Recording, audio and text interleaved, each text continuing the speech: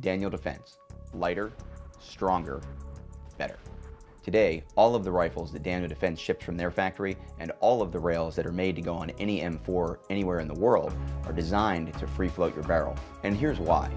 Take a look at the movement in this slow motion footage of rifles being fired with standard ammunition.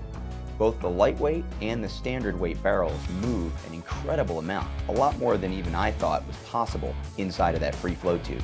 If you're putting the weight of your optics, if you're putting the weight of your lights, if you're putting the weight of your lasers, if you're putting pressure with your hand on those hand guards, it's going to affect the way that barrel moves. Any change in the way that barrel moves is going to change where that bullet impacts. But take another close look at that movement and think about whether or not you want your barrel free floated or not. If you ask me, there's no question. Free floating the barrel is the way to go. Daniel Defense rails, they're the way to do it.